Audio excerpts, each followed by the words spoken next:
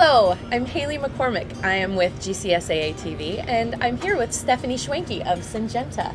We are at booth number 2618 here at the Golf Industry Show in Orlando, Florida. I hear there's some new things going on with Syngenta. Can you tell us about those? Absolutely. At Syngenta, we are so excited to be at the 2017 GIS to launch our new nematicide, D&M. D&M will provide a new solution for golf course superintendents looking to control nematodes on tees, greens, and fairways, which gives us a unique position in the marketplace. But more importantly, it will be controlling 3 of the toughest nematodes: sting, ring, and lance nematodes.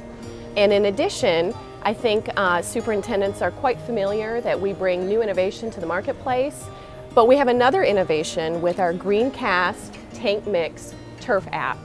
So this is an app that we developed so superintendents would know how much product to put in their tank, and they can print off, email, or text those mixing instructions and volumes to anyone on their team who may be making that application for the day. In addition, it's going to help keep reports and records for them that they will then send in to their local state or authorities to manage what applications they're making on which days.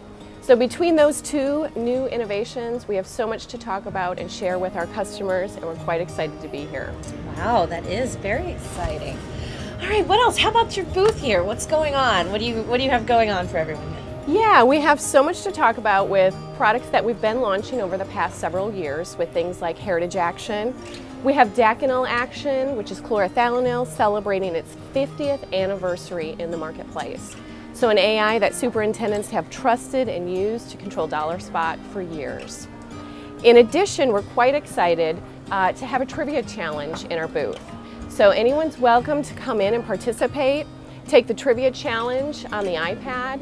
It can be a variety of questions from agronomic planning to things about the GCSAA, as well as the We1 Foundation.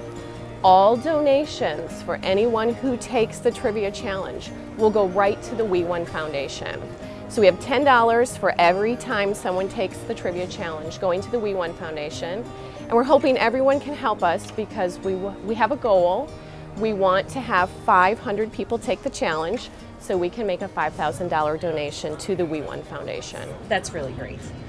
All right, and I think there's one more thing. What's going on tomorrow morning? I hear there's something interesting. Yes, that is a great question. So we do have a nice partnership and collaboration with the GCSA, and we're proud to host the first annual 5K Health in Action event. So Syngenta and GCSA are partnering to work together to host the 5K, and all proceeds for that 5K fun run will go back to the Environmental Institute for Golf. So we're excited. It's going to be early. It starts at 6 a.m. Registration is still open and available, so if anyone is wanting to take that challenge for the fun run, they can still participate.